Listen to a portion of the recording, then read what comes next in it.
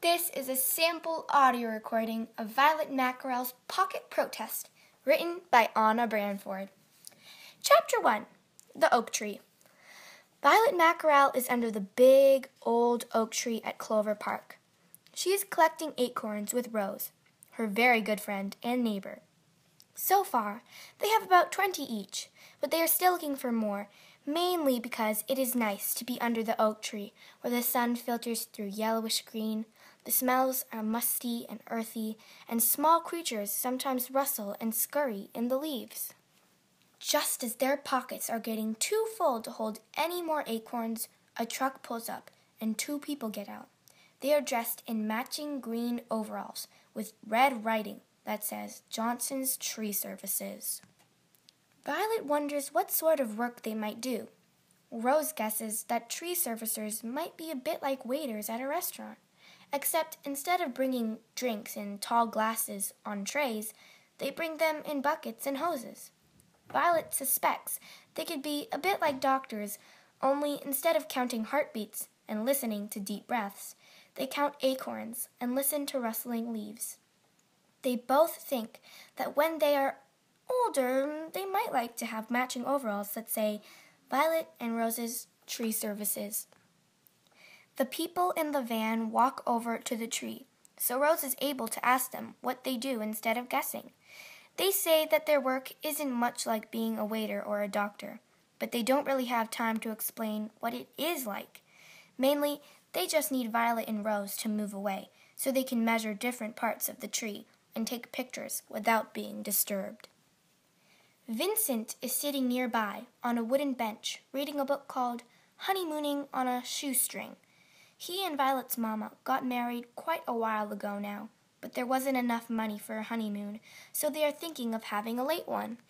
Violet has had lots of good ideas for them, like scuba diving in the ocean or possibly going to space. But there's still not much money for a honeymoon, especially not one that involves diving equipment or rockets, so they definitely need the shoestring sort. That is why Vincent and Violet borrowed the book from the library. Violet and Rose both feel a bit shy after being asked to move away from the oak tree, so they join Vincent on the bench and look at the book with him. The bench is their second favorite place in the park because it has a nice goldish plaque that says, "In memory of Eva." It twinkles as if the dusty old wood is wearing a brooch. They like wondering who Eva might have been. "What do you think those people are doing?" Violet asks Vincent. But before he can answer, the woman in the overalls calls out and asks if there is a gas station nearby. Vincent is a bit deaf, so he has to go up quite close to hear her question properly and ends up talking with them for a little while. "Did they tell you anything?" asks Rose when he joins them back on the bench with a slight frown on his face. "Yes," said Vincent. "They told me they've been hired to cut down the oak tree."